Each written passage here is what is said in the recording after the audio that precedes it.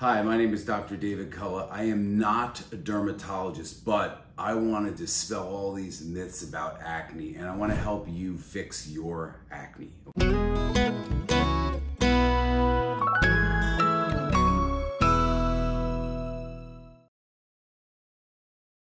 Acne does not come from a lack of antibiotics. It comes from the flora in your gut.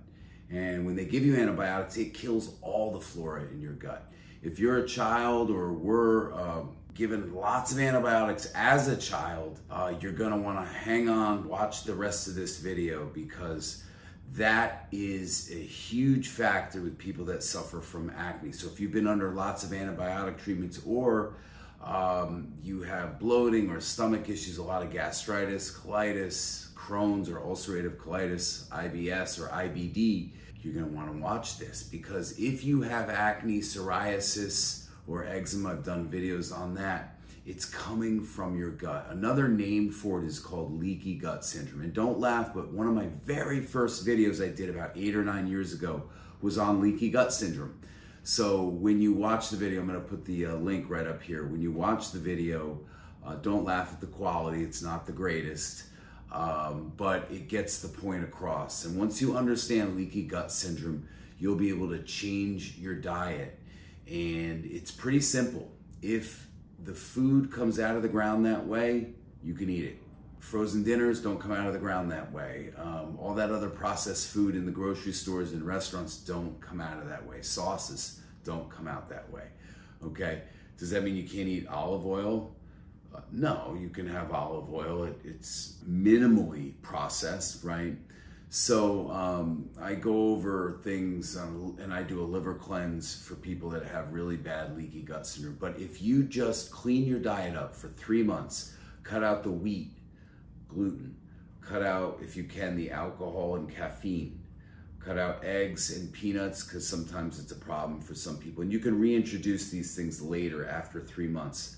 Cut out the dairy. For many, it's fine, but for some people, it's a problem. And it can cause things like eczema, psoriasis, a lot of phlegm in the throat too if you're allergic to dairy. And then the last thing I would say, the big one, is sugar. Sugar is the worst, especially when we're talking about acne, right? So bacteria, which is what's in those pustules in acne, bacteria feeds off of sugar. So why would you feed the bacteria, or why would you feed your acne more sugar? Don't do it, stop it.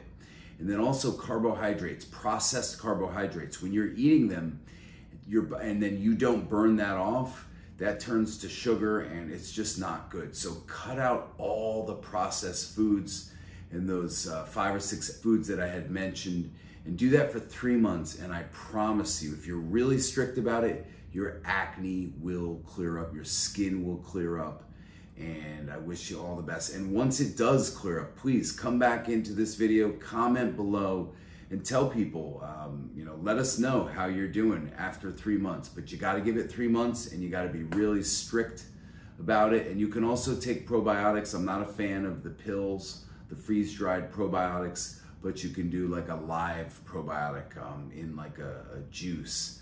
I'm a big fan of Carolina's Botanicals. It's a live probiotic juice. It's a little pricey, but it's live. It's not freeze-dried, stuck in a pill or in a tablet. There's my take on it. Go for that diet, change it, clear up your skin. I know it's how I did it, and no dermatologist ever told me to do that. I actually had to see a nutritionist 25, 30 years ago to address my acne. I hope you can clear up your acne. Thanks for tuning in. Thank you guys so much. If you got anything from this video, or even if you just like this view of the Empire State Building and the Chrysler Building, give me a like, and don't forget to subscribe. Appreciate you guys.